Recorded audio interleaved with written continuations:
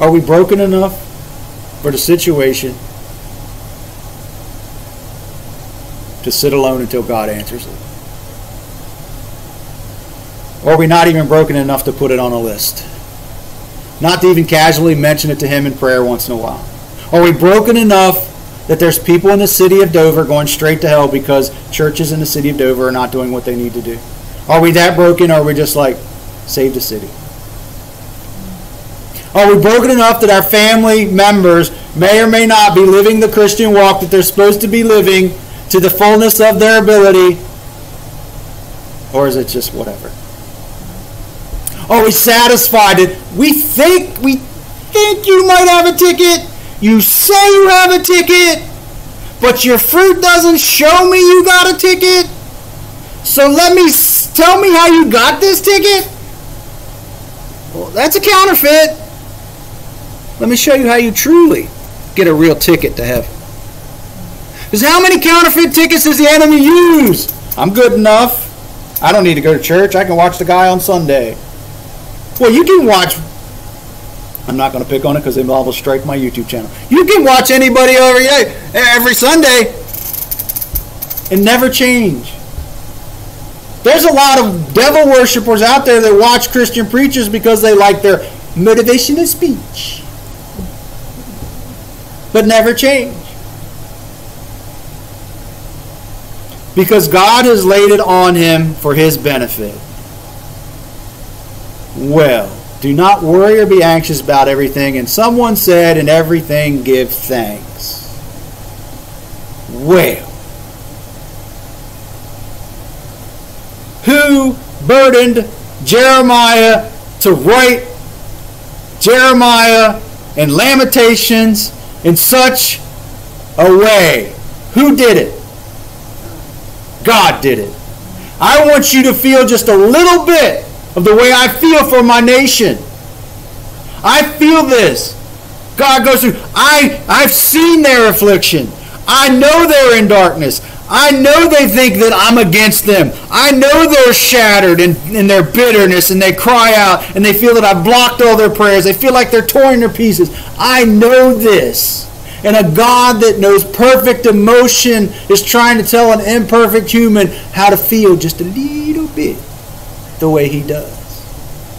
That's fascinating. Because God has laid it on him for his benefit. Why did he give Jeremiah that burden?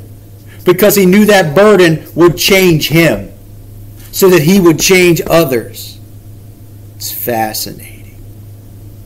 Why would God lay a burden on Elijah? Elijah always get them mixed up to say, we're going to take on those false prophets, and we're going to show you how good God is.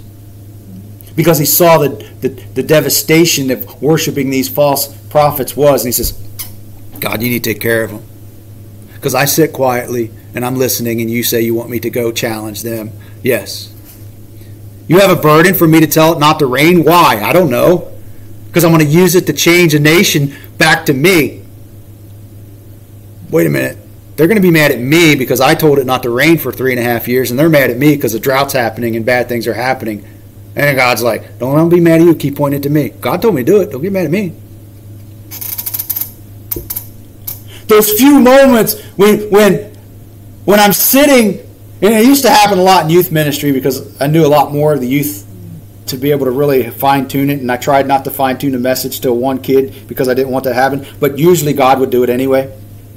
But then when I would say something that I knew was going to hit home, and the enemy's going, you should have said that. They're going to know you're talking about them.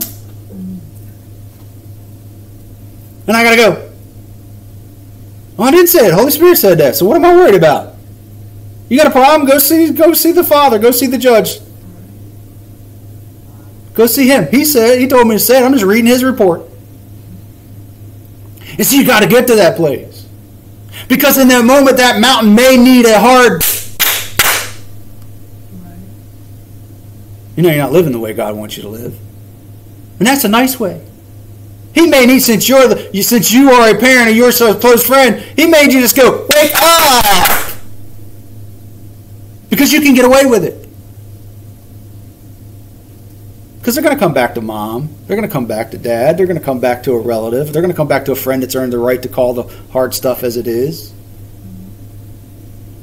But I don't even know them. It's like if I walked over there, I'd be like, how dare you? That's what God's doing. So think about this next time you get a burden for the city, get a burden for a project, get a burden for someone. Ask God why He's doing it. Is He doing it so that you will be so burdened for that situation that you will change something? I'm reading a book now called Change the World by John Maxwell, and he puts in stories about how people of everyday circumstances